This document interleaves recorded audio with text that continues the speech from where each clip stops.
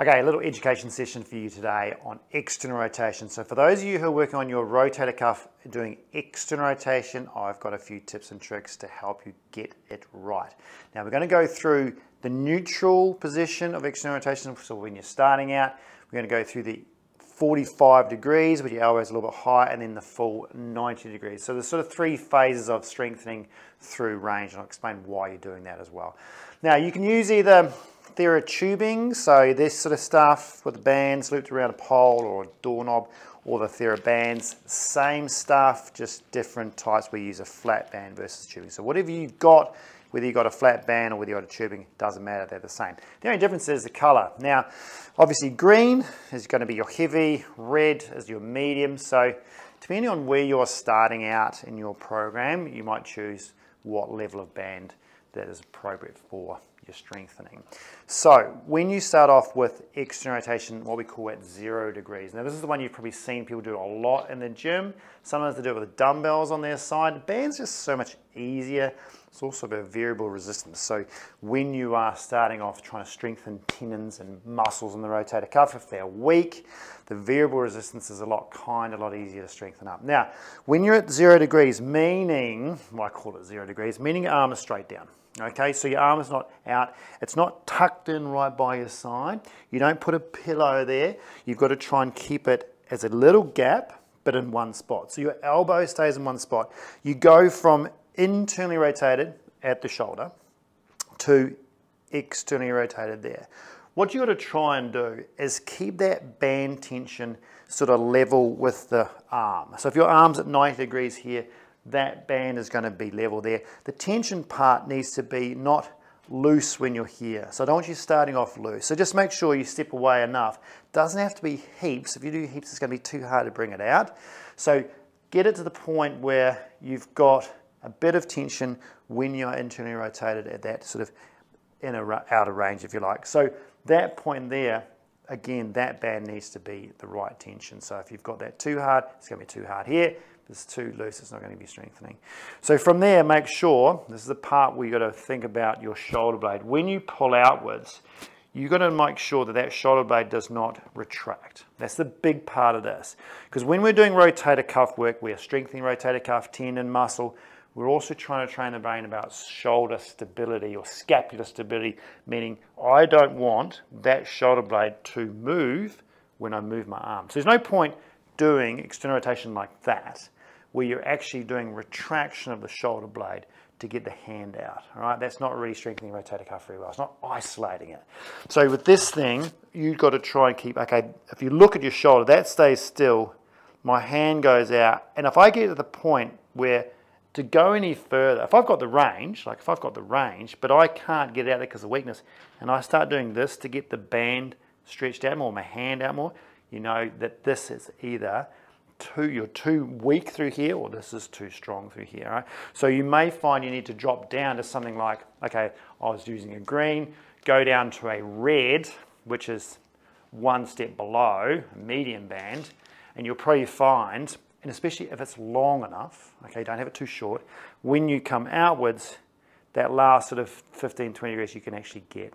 So it's more important that you get the full range without compensating by going down to a lighter band. Once you've got that strengthening, then you can go back to the heavier band.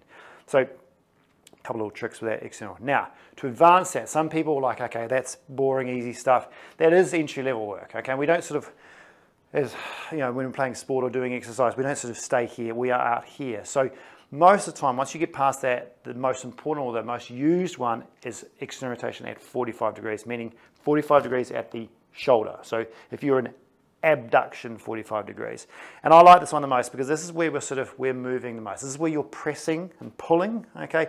This is where you're playing a lot of sport below shoulder height, okay? Using your arms a lot. So this point here is a very sort of functional position to be in. So what you need to do is think, okay, if I'm starting from my 0 position, you go to 45 degrees at the abduction, okay? You're still staying 90 at the elbow, 45 there. Now, if I didn't move my body from that point, if I just pull backwards, it's just going to hit me like that. And the band, position is not correct. So from there, you then need to rotate in. And I rotate in about sort of a quarter, if you like. So you're sort of diagonally on the band. So when you are there and you pull backwards to the end point, then it's straight through to the anchor point there. All right, so you just position yourself up to be, when you're at that point there, that is a tension is straight, okay? So when you rotate in, there is the right amount of tension, and you will then feel that right back through here, okay? There's no sort of change by moving it laterally like that, all right? So this is harder because you have to keep your elbow in one spot, and this is about learning a bit of shoulder joint stability along with some strengthening. So the rotator cuff is going to work really hard through here. You're not just going to work your externals like infraspinatus and teres, you're also going to work your supraspinatus doing this movement, all right? Because you've got to hold it in that position and then you've got to rotate. So all of those muscles are working, and that's why you'll feel that fatigue a little bit more. This is a great one to do. Make sure, same like before, you don't get to the point you go, oh, I can't go any further, and then try and compensate with the shoulder blade, all right? If you have got the range, if you look at yourself and you can actually get, okay, I've actually got the external range to go, but when you use a band, you only get to here, all right? That band is too hard for you, all right? So you need to go down a grade on the band to make sure that you can get your full potential in there. Once you've got your full range, then you can go up a band, all right? So that's the one I use the most. Now, like I said, that's for you, say, if you're pressing or pulling, playing tennis, that sort of stuff. That's the range you should be in. If you're doing overhead work, say you're in the gym, you're doing shoulder press work, and you've got a weak rotator cuff, you need to up to 90 degrees. So that's where you'll go 90 degrees abduction. So that's your starting point. When you're there, a trick on this one is this band should go down, okay? So if you can just remember, when you go up to 90 degrees, get the band going down, because otherwise what happens when you're here, there's not enough tension on the band at that point there. You need a downward angle. So when I am at this point, I've still got tension on my rotator cuff, okay? If it's level, I don't have any tension there, all right? So you've got to have it going downwards, and then the other thing you've got to watch is what that elbow is doing. Same like before, you've got to keep your elbow in space, which helps you with stability, but most people, when they pull up, they tend to drop the elbow. All right, so you need to make sure, okay, I need my elbow in that position, and so when I pull backwards, it doesn't move out of that position. I go right back. Again, if I'm compensating up through here, the band's too much, right? Maybe you need to step in a bit, maybe you need to drop the band a bit, okay, as the color. Might need to go down to a yellow instead of a sort of red. But to be honest, if you're getting up to 90 degrees, you should be able to handle that anyway. So make sure when you go backwards, you're going to pull right back to your full range. Don't compensate through your back. Try and keep your core on, and then slowly forward again. Always looking at what your elbow is doing, making sure it doesn't fly around like this and keeps in one position the whole way through. Then you know you're getting strengthening work and you're getting some stability through the shoulder blade as well. So that's my 3, going from 0, 45 to 90. I hope that corrects your external rotation. See you next time.